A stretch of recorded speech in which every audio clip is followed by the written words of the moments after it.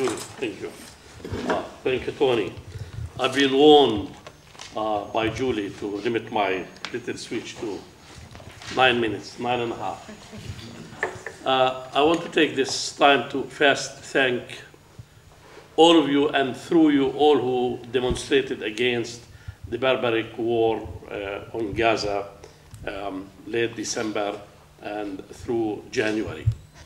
I think, as never before in the history of this country, hundreds of thousands of people have demonstrated on behalf of the Palestinian people, who, in the minds of many in the West, are a bunch of terrorists, and in the words of the late Begin, semi-human beings.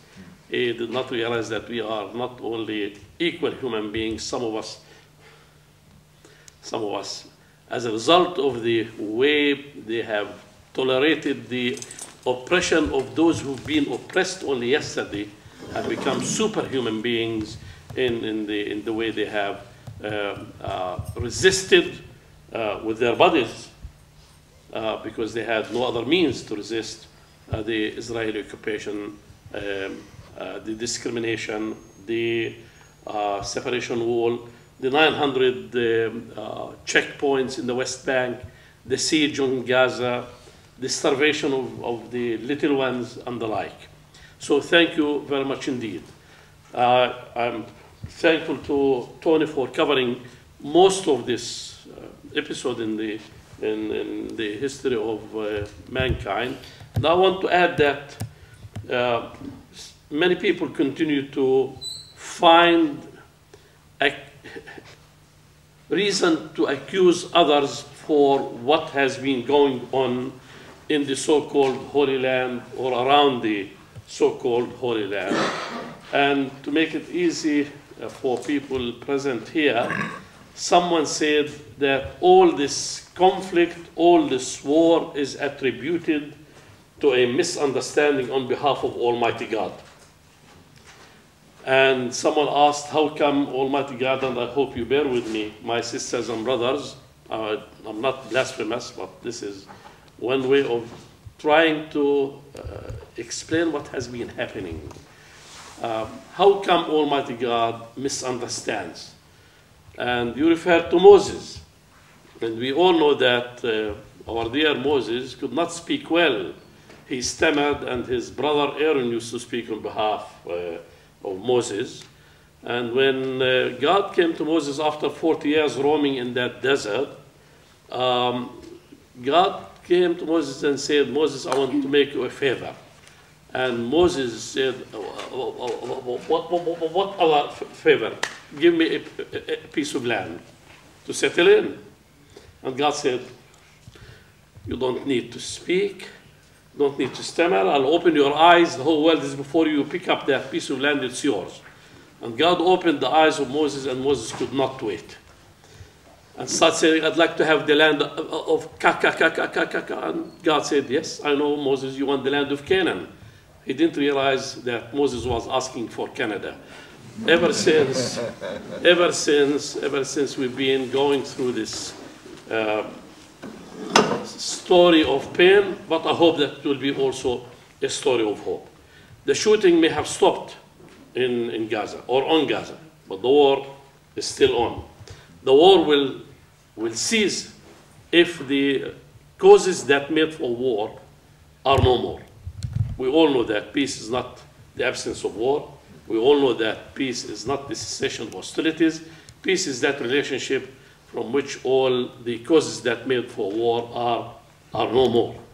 Israel must be made, perhaps for its own sake, if not for the sake of the Jewish faith, for the sake of the Jewish people worldwide. Israel must be made to comply with United Nations resolutions. It came in accordance with United Nations resolutions. It must be made to comply with United Nations resolutions, whereby the Palestinians, irrespective of all what happened to us from 47, not 48, from the partition plan on the 29th of November, 1947, up till now, irrespective of what may happen tomorrow and the day after, the different attempts, ethnic cleansing, we told them we'll have to prepare 5 million 6 million plastic bags. No one will leave now. Where will we leave? We've seen what happened to the refugees in the neighboring countries, what happened to the Palestinians worldwide. I mean, we have no other home but that land, which we also believe has been given to Abraham, and Abraham is the father of the faithful. Where in the Bible is Abraham spoken of as a Jew? No way. He was spoken of as Hebraic, yes. The Hebrews, Ivrim, those who crossed the river, we also crossed the river. So in as much as it belongs to them, it certainly belongs to us. So the way forward is to make Israel come to terms with the reality that the Palestinians are there to stay for always, and that we have been predestined to live side by side with them as Jews. And we did live as Christians, Muslims, and Jews for generations, for hundreds of years. Only when the others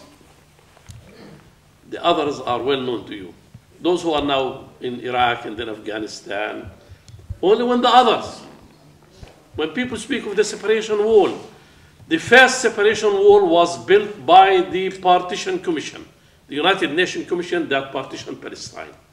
That was the first separation wall when they divided the people of the same land, namely the Jewish people, from the Palestinians in that part of the world. I am of the opinion that for Israel to comply with the United Nations resolutions, for Palestinians to have their right to determine their present and their future, for Palestinians to enjoy an independent, viable Palestinian state on Palestinian soil, not in Jordan, as the Israel, I think the way will be open, wide open for peace, for healing, and for reconciliation. I'm of the opinion that the two-state solution continue to be a viable one, a valid one.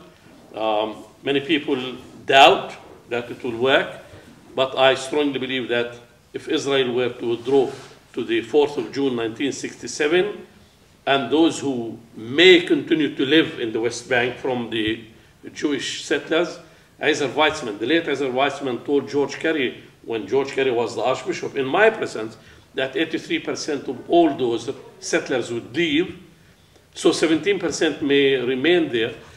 They will have to ask for Palestinian citizenship if they are to stay there. But I'm also aware of the possibility of either a confederated or a federated two states in the Middle East. In one of the books written by Schreiber, after meeting with Shimon Peres, the president of the State of Israel, The Choice and the Chosen is the title of that book. Peres speaks of the possibility of Palestine becoming like Taiwan and Israel like Japan. Now, he believes that we Palestinians can become like the people of Taiwan, or like Taiwan, and Israel becoming like Japan. Certainly, we keep reminding him that there are 1.3 million Palestinians inside Israel. We make up 20% of that population, and we continue to struggle for equality, and we will look to the day when the Israelis will believe that their peace is to be found in the peace of the Palestinians, and that their security is to be found also in the peace and the security of the Palestinians. Never, never give up when you believe that we can stop the war, not only in the Middle East, but anywhere in the world. Keep demonstrating. Don't underestimate how much each and every one of you can do. I keep reminding myself and others of the early believers in Christianity. And I keep telling the church worldwide that their number was so few, with no means whatsoever. The same is true when we examine the early beginnings of Islam. They were so few and no means whatsoever. But in both cases, they managed to change the course of human history. We are able, irrespective of our numbers, we're able to change the course of human history if we believe we can do it. Thank you very much indeed.